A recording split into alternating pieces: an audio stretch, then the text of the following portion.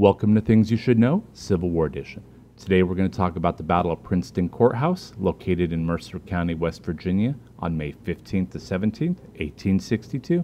As a disclaimer, this battle was the least written about so far in my research.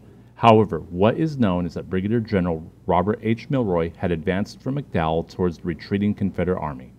In response, Confederate Brigadier General Edward Johnson pulled back to Westview, 6 miles west of Staunton, to prepare for the attack. It was at this time that U.S. Brigadier General Jacob D. Cox of the Union forces from the District of Kanawha was preparing to attack the East Tennessee and Virginia Railroad. Confederate Brigadier General Humphrey Marshall's Army of the East Kentucky moved to defend that railroad. The purpose of this was to keep the railroad intact for the Confederacy. At this time, railroads were incredibly important to both sides, allowing armies to be quickly transported with supplies over great distance.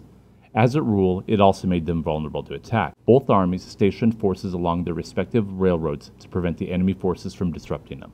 All that is known of the fighting is that Marshall attacked and defeated General Cox's Union soldiers in 3 days of fighting that stretched from May 15th through May 17th. Cox was forced to withdraw, but using this opportunity, one of Cox's brigades, commanded by Colonel George Crook, secured the city of Lewisburg before withdrawing on May 25th to avoid General Thomas J. Stonewall Jackson's army. The battle resulted in only 16 casualties for the Confederacy, including 4 killed and 12 wounded.